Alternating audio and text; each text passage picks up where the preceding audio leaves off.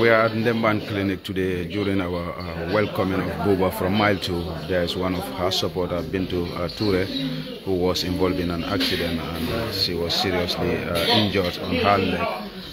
Upon receiving the information, we decided to make sure that we pay a visit to her and meet the family. And the goodwill of Bukar Keita, we have given the family $10,000 for his support and promised to be back here to know what will be her medication, and he will definitely take care of the medication. So we are here at Ndemban Clinic. This guy was following the convoy that was actually escorting Bob back to his house when the girl got an accident. He was hit by a car and the driver deliberately refused to stand and ran away. So the girl was picked by a taxi and she was brought to this hospital.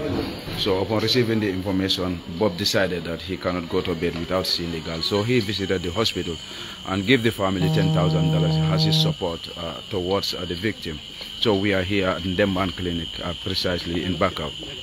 This is what happens today during our tour, during our visit, during our welcoming, during the welcoming at Ndemba, during when they are welcoming Bukar Keita, one of our supporters, Mrs. Ture, who was involved in a serious accident, and she is admitted at Ndemban Clinic today. So Bob decided that he will not go to bed without visiting this girl. So he is here today and give the family $10,000 for their support, for his support towards the family. So, thank you very much.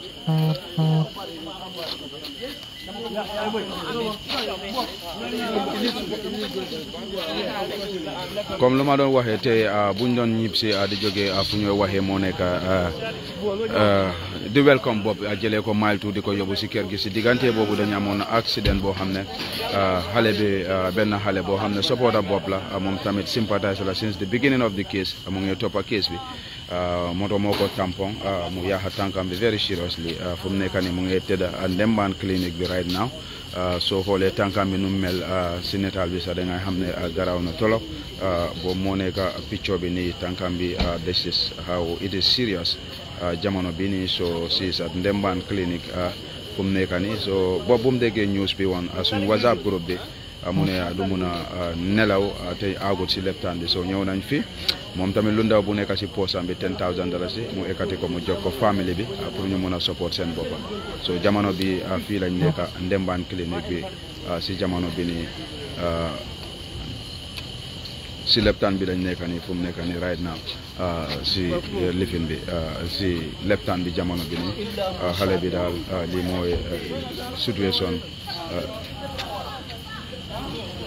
mooy situation tànkam bi jamono bi nii you can see naka la moto bi eggee si kaw tànkam bi num ko yaaxee dafa serious torop and we are saying we are sorry to the family.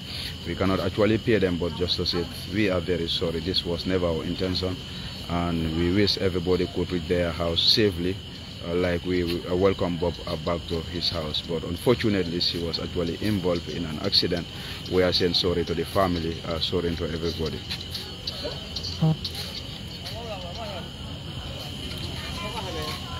So that's all what we have for your 𝒘𝒄𝒄𝒏 news, and we are now going back home, and hopefully we will keep on monitoring her situation, and Bob and the team will definitely give her all the necessary support she deserves, all the necessary support she needs.